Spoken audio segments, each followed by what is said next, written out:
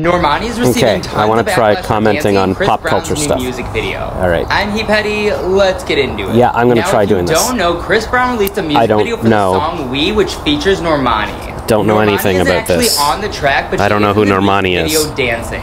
Once the video was Is she a released dancer? and people noticed that Normani was in the video, people were not too happy about it. Why? With one person saying, "We're cooked. Normani, baby, what's going on?" Like Chris Brown, Chris effing Brown. So we don't like Chris Brown. Not even featuring on the song, just dancing. But we wanted her to feature? Nobody on Normani's team should have to tell her to not work with Chris Brown. She has a when team. We all had functioning brains when the abuse happened, and he's had a reputation since. It's not about her being protected, it's about her supporting him. Normani is grown who's supporting and didn't care. who? That's it. Normani, baby, Wait. this isn't you. Did he date her? I don't know why the new R&B girls feel they need to collaborate with She's him. a new girl. First LMA, her, Chloe, so and now Normani. It's disappointing. I thought he can't even dated say I get it because he has repeated his behavior towards women.